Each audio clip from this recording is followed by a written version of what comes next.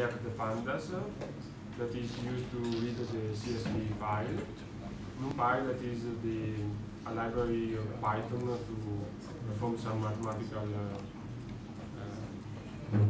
computation. And the matplotlib is a library to visualize data. And then this line is quite important from time series _in out import. This is a Python script that you can find in your folder.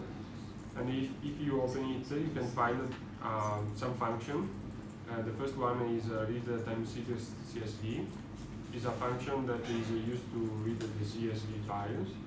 And another one that is a writer to write the output.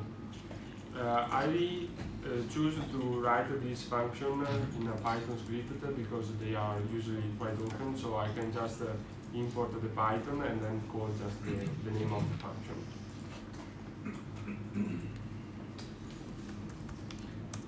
So you can run your first cell,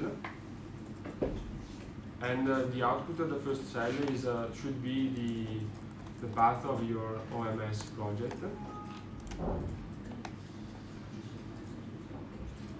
This cell is used to set some parameters for the plot.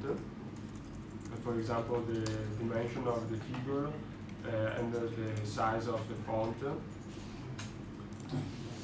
And now we can, in this cell, we set in the folder data Cavone, and we read all the files that are contained in this folder.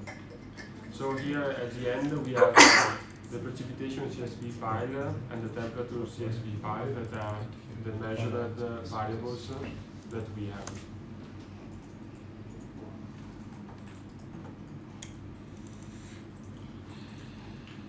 The next cell, we define a data frame, df, and we call the function read the time series _CSV.